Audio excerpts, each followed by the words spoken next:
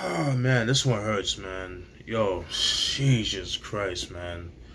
Yo, rest in peace to the Smooth Assassin, aka Granddaddy IU, man. Rest in peace to that brother, man. Definitely one of my favorite MCs slash producers. Yeah, that dude was official, man. Like one of those cats that's like last for dying breed. He was definitely one of those cats. You know what I mean? He pretty much said what came to his mind. He gives no fucks about it. You know what I'm saying? So that's one thing I respected about him. And he was a dope MC, dope producer too. Um, but I also want to kind of give like an overview of an underrated album, which is his second album, R.I.P, that came out in 1994. So, um, before I get into the album, like I said, it's not a review, it's more of an overview. Um, I'm just gonna pretty much give like a chronological order of his history and that kind of thing, or like a little summary of his of his biography, and then go and lead on to this album to 1994. All right, so you guys know he was part of Coachella Records. He's part of the, I guess even like an affiliate of the Juice Crew. People say he's an affiliate. Some people say he's part of the Juice Crew. I say he's part of the Juice Crew. You know what I mean? Same shit, whatever. But anyways, put out a classic album, Smooth Assassin, in 1990. But, before that, he had an OG that, like kind of more like a mentor in a sense, that kind of told him to switch up his approach as far as like his dress code and that kind of thing. Because back in the 80s, it was all about the track suits and the gazelles and this is late 80s, so the track suits, and all that stuff, like the street shit that was popping at the time, polo, triple fat goose, things like that. But his mans was like, yo, nah, you should do the suit and tie rap, you know what I mean? And come with a different approach. And it definitely worked for him because it was definitely different. He was like more laid back, but he was lethal with the lyrics. He was dope, you know what I'm saying? And like I said, he dropped the first album, Smooth Assassin, in 1990. Classic album. I wish I had my hands on that album, but that album goes for stupid money. It's always been expensive. I've had a couple of times to buy it, but I just never picked up on it. Now that shit goes for like over $100, $60, and up. So it's like kind of crazy. You know what I'm saying? So it's like one of those things. He had a success with that first album, but then also he was like one of those things that he was kind of like the butt of all jokes, because you had another MC that was part of Coachella Records by the name of The Genius before he became the Jizza. He had an album out called The Words from the Genius that was produced solely by Easy Mo B, when Easy Mo B was just starting out and stuff like that. You know what I mean? Like he's been around since like the late 80s, because he did stuff for Big Daddy Kane on It's a Big Daddy Thing album. Check that album, the review for the album that I did. But anyways, so GZA, he had an album called, like I said, Words from the Genius. He had a song called Come Do Me. And it wasn't really successful, because he wasn't really trying to do a song like that, because he was like more of a street level kind of cat. Had songs like Drama, Life of a Drug Dealer. Had songs like that. That was like more of a song that I guess that was kind of compromised, because of him being in Coachella Records. Yeah, he got the got the braids itching. You know what I'm saying? Y'all, all my people that got braids, y'all know what I'm talking about. But yeah, so he dropped that. The album wasn't really successful and that kind of thing.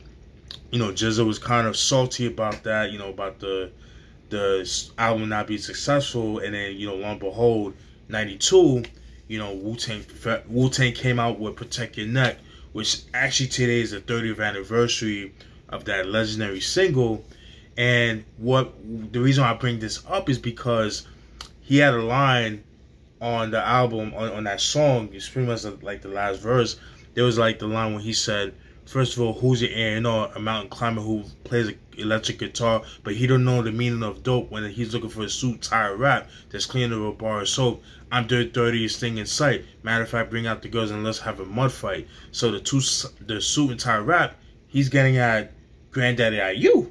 So, because he was doing that, like I said, Smooth Assassin. So he was doing that on his album cover. You see him like, you know, on the staircase and things like that. You see the, you know, all the get up and shit looking dapper. You know what I mean? So definitely ahead of his time. So shout out to his mans that did that. And then so fast forward, you know, 1992, Roxanne Shante, she actually dropped an album called The Bitch Is Back, same year, 92, from Cultural Records. Oh, I think it was like Living Large. I think she dropped on Living Large, right? And she had a song called Big Mama. So Granddaddy IU Ghost wrote the lyrics for the album, for that song. So he wrote the lyrics and he made the beat too, him and KC. Oh, and then let me fast forward to, let me backtrack.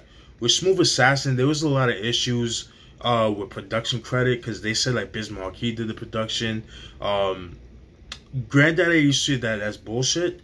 That it was really Cool V, you know, his producer, Biz Markie's producer, Casey, and Granddaddy U that pretty much did the production. So pretty much what he did was like he would bring the records that he had from their mom's collection, have, you know, the engineer kind of get the parts that they want from that record and loop it up, and that's how they made the songs. It's like almost like pause tapes, almost like that. And then that's how they made the beats and things like that. So I just had to throw that out there before I forgot, because I almost forgot to mention that. But anyways, getting back to Big Mama, that song very controversial.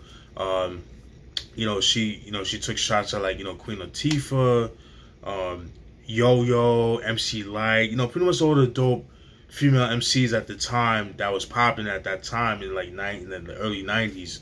So Tretch of Naughty by Nature, he got pissed off because Queen Latifah put on Naughty by Nature. He got put on by them, you know what I mean? And then so he actually I think they kind of got into it like in the streets and things like that, in the clubs and whatever the case may be. And I heard some stories. I'm not gonna put that out there in the universe to put out. But then because of that, Naughty by Nature came out their second album with 1993, another dope album. So there was a song called The Hood Come First. It's probably my favorite song. I would say that song, and it's on my favorite songs of the album. So there was a line that it was like the last verse by Tretch, when he said, you played the pose and boast, we came to roast. Are we even? If you're still breathing, we ain't even close. IOU, drop the O, drop your whole sugar-free flow. You want to ride a disc, you should have made it so we never know. Yeah, so, and he said, now we do, now you do, the Flavor Crew is after you. Yeah, so that right there, that was a shot towards Granddaddy IU. And he also made it, on the second verse, he actually take a shot at Roxanne Shante when he said, hearing there's a horny girl back, getting back at rap, she's screaming she's the Mama Mac, licking tracks for cracks. There's only one queen, Latifah, that's that. You name your days when I was bitching and the other 20 on your back. Now you got jacked. If you just wanted the flavor, your whole news coming back. So that right there, that's a whole shot towards Roxanne Shante. So there's a lot of, you know, going back and forth with that, right? So boom. Alright. So that was 93. So 93 going to 94, Granddaddy U starts working on the album. So it's kind of in a turmoil with Cold Chillin' Records, a lot of bullshit politics. So Cold Chillin' Records pretty much kind of got defuncted in a way. Oh, they got dropped by Warner Brothers Music, because they were part of Warner Brothers Music. But because of everything that was going on, you know, with Ice-T and all that shit, that kind of affected them. That kind of thing. There was a song that Granddaddy said in the interview. He did a song called something about the execution of a morgue, something to that degree. It's on Uncut.com. You know, just check the interview he did with Uncut. And so they actually had a video. Oh no, excuse me. I'm sorry. They actually so Cold Chillin' got dropped with Warner Brothers Records. With that, he actually I'm trying to think. What was it? What he said again? Okay, yeah, so Epic Records had brought out Cold Chillin'. But Epic Records being, Sony, Epic, that kind of thing, they actually had a sub-label called Epic Street, which was kind of like an experimentation of Epic Records. So it's pretty much like their urban subdivision record label, pretty much like hip hop acts, R&B acts, and things like that. So Granddaddy IU, with this album, was pretty much like the guinea pig of Epic Street. A lot of dope classic releases came out of Epic Street. This album being included. The first 3 MCA albums, We Come Strapped, Death Threats, and Last Man Standing. Ghostface, Iron Man, my favorite Iron Man, my favorite Ghostface album, his best album, my personal opinion. What's another album? Oh, The Pillage by Capadonna. It's another album that came out of Epic Street, and a couple other stuff. It only lasted for like 5 years. It got defunct in '98 and that kind of thing. So get into this album.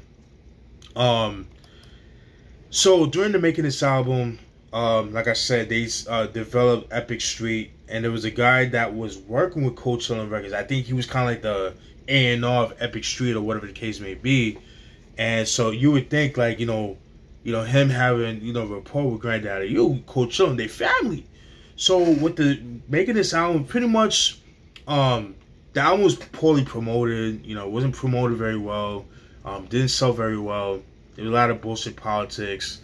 And so, Granddaddy, pretty much fucking shunned that dude. He got so pissed, like he actually threw the chair. He threw the chair at that dude for the album not being promoted right, and that kind of fucked him up. Not only that, but because with his beef with Tretch, Tretch having Paul, with Queen Latifah's influence and that kind of thing, he kind of got blackballed in a sense. You know what I mean? So kind of fucked him up on that part. And I spoke to Granddaddy on Facebook years ago, about this album. And I remember him saying like, he didn't really like this album, and he didn't really got into the reasons why. But on the uncut video that I mentioned, the interview that he did, he explains that. So pretty much he pretty much did the same thing, but obviously he said it better. But yeah, man. So let's get into the album.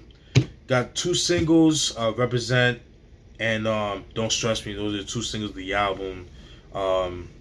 Yeah, Represent is dope. We Got the Gats. So that song, We Got the Gats, dope song, one of my favorite songs of the album.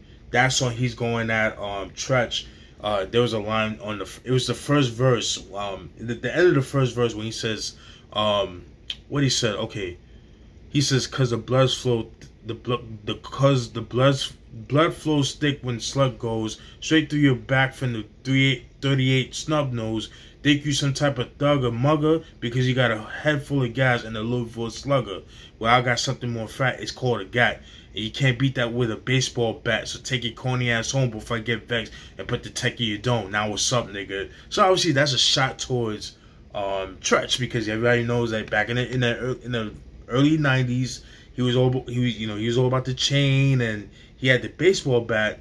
So that was a shot towards him. So that kind of thing. So yeah, so that's how to throw that out there. Don't Stress Me. Blast a New Hassle. That's my shit. Dead Man Don't Talk. Take It From the Top. Yeah, the whole album is dope. Another thing too that I before I forgot to mention, the reason why he came with this approach was because when he first started with the Smooth Assassin album, he's gotten a lot of comparisons to Rakim, and that would piss him off, like, you know what I mean? And because of that, he wanted to get away from that, and then that's why he came about with that. I could see the vocal tones, but a little bit, but not too much. They have it's totally different, you know what I mean? But maybe it's the Long Island accent or something like that. Him being from Hempstead, Rakim being from Wine Dance or Crime Dance, you know what I'm saying? But this is a very underrated album, very dope. Like I said, it didn't sell very well. I think it came out in the summer of '94. But we listened to it. Definitely has a more winter, fall feel to it. You know what I'm saying? Just like the hoodie weather music. So it kind of fell flat, you know, at that time. You know, like I said, it was poorly promoted. And you gotta remember, this is 1994, so gangster rap was on an all-time rise at that time. So, you know, you had, you know, Biggie's Ready to Die. Well, it didn't come out yet, but, you know, his singles was, you know, popping. Then you had Nas Illmatic, you had Wu-Tang, then you had the West Coast fucking reigning supreme. So this kind of got kind of like, you know, overshadowed, and it's to the point that Granddaddy You hated this album. He fucking hates it. Like he has a Bandcamp where he shows all of his albums except for this album. He like disregard, he disowns this album. That's like that's how crazy it is, man. But it's a dope album. I think it's underrated. It's an album that I rarely hear people talk about. It's an album that, you know, it has like that you know, boom bap, you know, straight rugged, grimy, gritty, you know, fucking Champion hoodies, Carhartt jackets, you know what I'm saying? Like lace up your Tim boots and things. Yo, I fucking love this album, man. Is it a classic? I would say it's a personal classic. I know it's an overall classic, but I think it's a personal classic to me. But it's a dope album, man. It's been a while since I heard the album, but I gotta re-listen to it. But I do remember songs like Represent, Who We Got the Gats, Don't Stress Me, Blast a New Asshole, What I'm Up, Dead Men Don't Talk. Granddaddy You, like I said, and his brother KC did all the production on the album, except for a guy named Big Snow. But yeah, overall dope album. If you can find it, definitely pick it up. It is out of print. It goes for a little bit of money. I've seen it go for like $30 and up. Smooth Assassin, forget about it. You're not gonna spend. You'll be paying at least $50 to $60 and up. So, but yeah, Granddaddy You, Lead Pipe, released in 1994. Rest in peace to Granddaddy You, man. Your legacy lives on. Thank you for entertaining the world. We miss you. We love you. You know, the hip hop heads, we love you, man. So, at least I do, man. So, rest in peace. Peace.